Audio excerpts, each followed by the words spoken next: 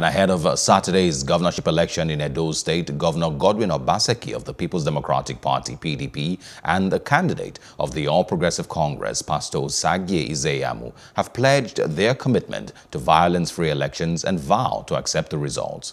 They made the pledge at the signing of the peace deal held at the Obakenzoa Cultural Center, Benin. The peace deal was brokered by the chairman of the National Peace Committee and former head, General Abdulsalami Abubakar, retired, and also the bishop of the Sokoto Diocese of the Catholic Church, Bishop Matthew Kuka. Security is a major concern ahead of Saturday's polls, with fears of clashes between rival supporters as witnessed during campaigns. And we are now joined by public affairs analyst Chukwuma Okenwa. Thank you so much for joining us. Yeah, thank you so much. Pleasure. The two candidates meeting for a peace accord sounds positive with, of course, the fears surrounding the elections. How serious do you think this will be taken? Well, like you know, this peace pact was signed by the major opponents, but not their rival supporters. And of course, the supporters were not carried along in any way. And I don't think I've seen any significant thing on ground to communicate the supporters to even understand the terms of the peace pact. Because Nigerians hear, oh, we signed a peace pact, but then the content of it, in as much as it has not been open to many Nigerians, what about those supporters? They don't understand this peace impact. And it is very important for us to note that during elections, the violence is not created by the candidates, but by their supporters.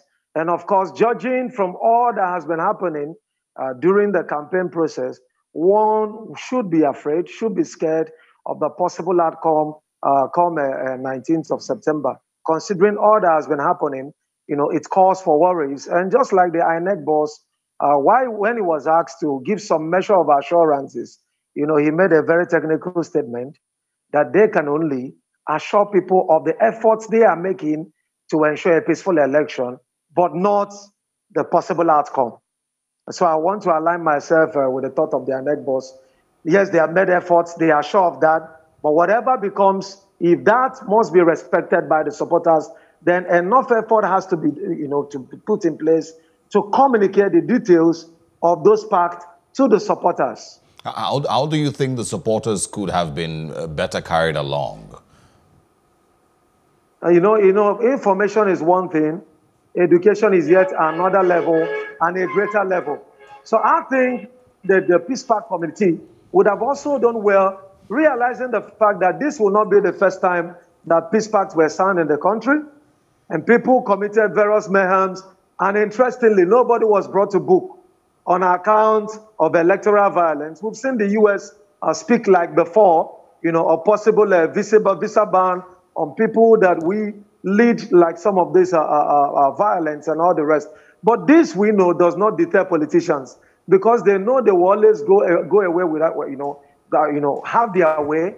They do what they want to do, and at the end of the day, nobody suffers for some of this. So if, like, over the time, like maybe in the previous elections, we can point one or two persons, the proponents of electoral violence that were brought to book, this would have served as a possible deterrent. But guess what? These supporters are told that they have their backs covered. And with that kind of system where criminals are free to walk around, there is no way we can expect justice. There is no way we can expect people to do the right thing. So I would have expected that part of it would be that this time around we'll be very serious with those persons. We don't even need to, you know, we waited for US to be the first to lead this particular proposal. But I believe before now, the government would have been able to stipulate stiffer measures that we put in place for those that we actually go ahead to make Saturday elections unsafe and the result unfair. That should have been put in place before now. And then, National Orientation Agency must rise at this particular point, educate people on community level, and then part of the pact would have been to compel the candidate themselves. We need to see them preaching peace to their supporters. That should be part of what we should see at this particular point. You know, come up, you know, make strong statements on the need for them not to, because sometimes the simple truth is that even when the candidates do not support violence or do not ask people to do violence on their behalf, You see, people that are overzealous, that feel that their life is tied to this person's candidacy, who may want to, on their own, carry out acts of violence. But the candidate can do a whole lot to say that we are in full support, in full solidarity with this new wave to ensure that we have, freer elections, safer elections come 19 September 2020. All right. One of the things that, they also vowed to accept is the result of the elections. Does this in any way, from your explanation, mean that the candidates would not be going to court after the elections? That's what it literally means. But then I would not understand the rationale for that, because in the global best practices, as long as democracy is concerned, when someone feels that he was unfairly treated, the outcome of the result is not he's not satisfied with the result, the next place to seek for redress should be to go to the courts. If someone is not satisfied or for whatever reason feels that there is a challenge, even for developed democracies, we've seen people not accepting outcomes of results, and then the next thing, even the last U.S. election, you understand? We know the number of years it took for the Democrats to actually accept the outcome of the result. It took the judiciary to step in. So I believe it's part of the democratic process for the judiciary to do the needful. So I would expect that if any party is not satisfied, you understand, they should show it by going to the courts. I believe that will help to deepen our democracy. It doesn't necessarily mean shying away from responsibility. If you are not satisfied with the result, you go to the court. I'm satisfied with that, and that is what is expected. And I'm sure you've also followed the whole campaign period. And of course, saw, the issue-based campaigns, if they were available in the campaign period. What would you be saying to the people of Edo State today from what you've seen all through the campaign period? Well, politics is a context of ideas. And most importantly, Edo people should be able to look beyond the campaign promises, the manifestos of different individuals, the different parties, because over the time we've seen that Nigerian, both as parties and as candidates, have not demonstrated commitment to either the party manifestos and ideology, if there is any party that have such ideologies. But then they should be able to bank on the track record of those politicians to be able to see if what they are saying align with the life of leadership they have led before now. Because I always tell people, you are not going to build a reputation based on what you will do, but based on what you've done in time past, your track records.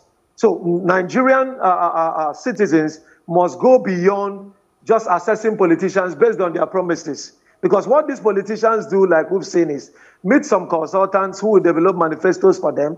In some cases, they do not even understand the implications of what they are saying. Like we've seen in this country, where a politician will say, I'm going to create 3 million jobs in a year. If you ask the person how he's going to do that, he doesn't know. All he wants is to win an election. And in some cases, you even see them trying to counter themselves, saying, I never said anything like that. So that means we must not really, want to hold politicians, our politicians, based on what they say, because they even forget they are not committed to what they say. But one thing is certain, check the track records of a man, and you can tell what his future is going to look like. And I think that should work in our own instance as Nigerians. All right. I was hoping, you could also quickly share your thoughts. If you can, please, as quickly as possible, you share your thoughts on the influence of Abdulsalami Abubakar, Bishop Matthew Kuka, and, of course, maybe also the Oba of Benin. Would these personalities be able to influence the people of Edo State to ensure that it is a peaceful election if, the candidates have failed to do so? As quickly as you can. Well, I think judging by this also wouldn't be the first time we are seeing the likes of Kuka and Abdulsalami in assignments such as this. But as I said, the supporters in some cases, they already have a frame of mind. These are those that over that time live their life through violence. But what is even more worrisome is that the perpetrators are allowed to move freely, both before, during the election, and after the election, because if we want to do things differently this time around, I would have expected, even during the campaign processes, that we saw some persons who volunteered themselves as candidates for violence. they should have been, been maybe, detained by now. You understand? So that some others will be detained. But if we are not ready to do anything differently, you get Bishop Kuka, get the Oba and all the rest of it. I don't really see anything change in that regard, because the simple truth is that the best incentive you can give to crime is to allow criminals to move about without repercussions. All right. And that's what we've seen. So if Bishop Kuka and Abdul Salami is ready to do anything, then using diplomacy, they would have been able to get the FG to see that even those that have demonstrated threats of violence are remanded in custody until after the election. That would be the safest way and the highest diplomatic way to ensure that what we've seen the signs does not, come to fruition as a full-blown violence comes after the elections.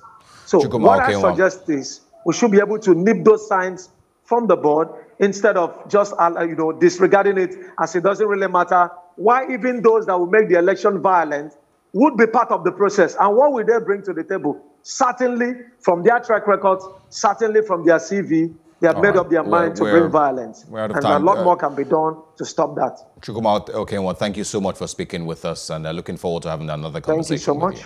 Thank you so much.